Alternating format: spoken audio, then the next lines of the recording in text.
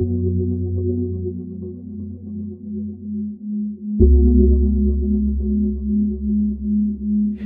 yesterday's tutorial, the thumbnail and one of the end results was a brunette, and during the tutorial I showed you that I created this blonde, and there was a comment. Here it is, and basically translated, this is just, during the tutorial it was a blonde, but by the end it's a brunette, and I never showed how to do that, and that was just time. I just assumed that people would go away and use their imagination, and know that all I did is just switch around some materials and such, but I didn't make that clear, did I? I was in such a rush. So that person is absolutely correct. So what I'm going to show you is how I changed this blonde into the brunette you saw. I mean, that's fair enough, right? I wouldn't normally do this because I'm short for time, but today I do have the time, so I'm going to show you. Right, so let's open this up. Here she is. So after I'd finished in Character Creator, this is what we had, and I noticed she's got no eyebrows. And when I looked at this background, I kind of wanted this dress to be red, and then I thought, well, because the dress is going to be red, maybe I will make the hair a bit darker as well. So that's what I did, and all I did is, if we zoom in on our character, first thing I did is I realized there were no eyebrows on the character I brought in from Character Creator. So I did have another one in this project, which was just Camilla from Character Creator 4. So let me try this one. There we go. Now she's got eyebrows, and all this is Camilla from Character Creator. It's just the material that was created when I imported her originally. So I did that. And then obviously we've got this dress, and so what I did is I went to the cloth for the dress. We can highlight that, look, that's what it is, and I opened up that material. The first thing I did is went to this cloth material. I set the saturation to 0 to remove the blue and save, and then it's grey now. And then what I did is come up to base color, and I just set, I went red, and then I dragged this down. I think it was around 0.22. Yep, around there, 0.22.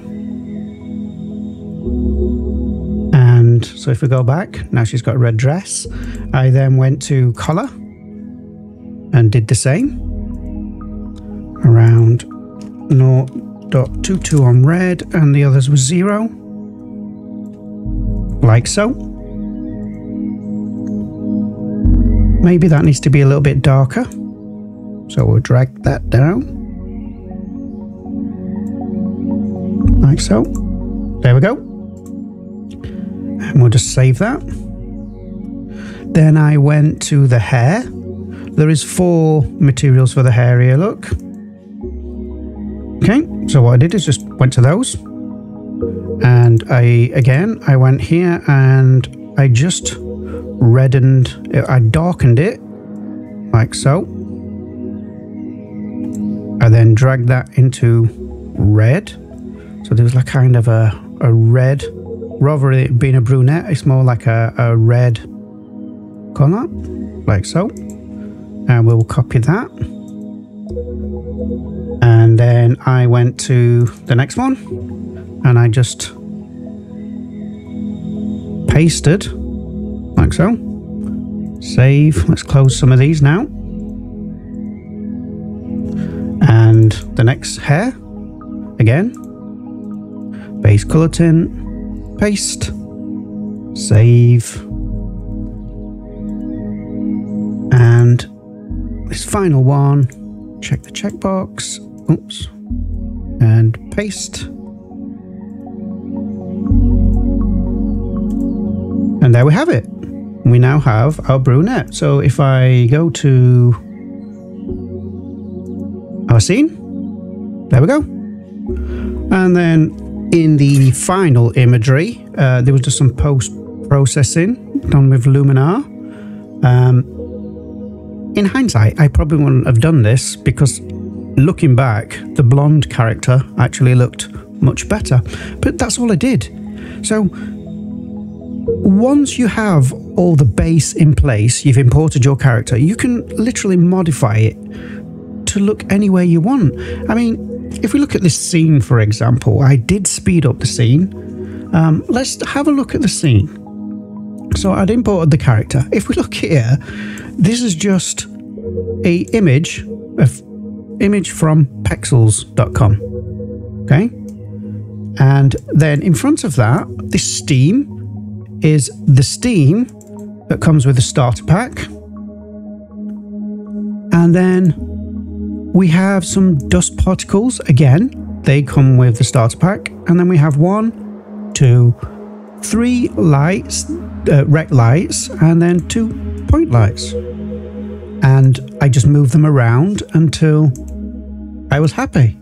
I mean, there's no science. I've said this before in other tutorials. There's no science to what I'm doing. It's like painting a picture. So that's how I'm looking at it. I'm like mushing it all together with light. I'm no expert. I've still got many years of practice before I think I will be any good. But that's it. Right, so I'm running out of words now because that's all I wanted to show today. It's just, there's no invisible magic that I didn't show you. All I did is just change a couple of materials and it changes it into a brunette.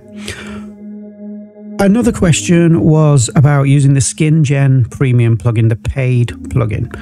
And I think I am going to do that because I know there'll be a few people out there as well that maybe they want to purchase that but are not sure if it's worth the money. So I may do that. But I do want to balance out doing Reallusion stuff with everything else because not everybody has Reallusion software because it is very expensive. In my opinion, it is worth it, but that's just my opinion. Right, that's it. I hope you found this useful. And if you've got any more questions, just comment below and that's it. Thanks for watching.